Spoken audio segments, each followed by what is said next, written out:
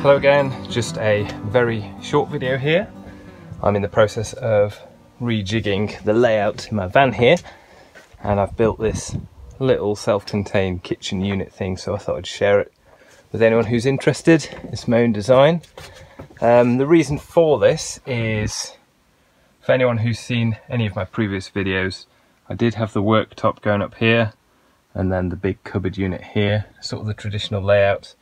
I'm changing it up a little bit here. I've got an extended seat here. It's going to be a bit more cozy. I've condensed everything that I need into this much smaller unit, and obviously the main thing I've lost here is work surface space. The way I've got around that is I put the handle on the bottom and the hinges on the top, and you just pull it up. Actually comes off automatically. These hinges hold it up, so the piston just helps assist to push it up. That's sort of optional, you don't need that. These hold the work surface upright, so that's a tabletop I can use. I wouldn't recommend using this design that I've used. I'm going to take these off, get the locking ones because you want it to be nice and firm. I'm just waiting for them on order. Same with this one as well.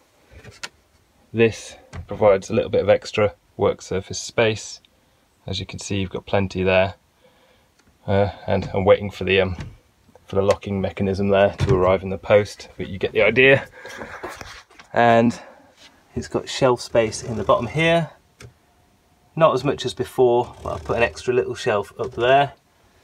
The sink itself is just a mixing bowl that cost me a few quid, £5 or something. Same with this plug. That is a water container just suspended above that, and I've got running cold water. It's all I need really. Brush my teeth, rinse my mug, that kind of thing. And then when I want to drain this, it goes through there. Not the best angle that really. I should have put that hole a little bit lower, but you can learn from my mistakes. Into the little drainage container there. And then I just open that from the driver's side door, pull it off, and then take that out. It's held on with a little bit of elastic on a loop, which you can easily unfasten. So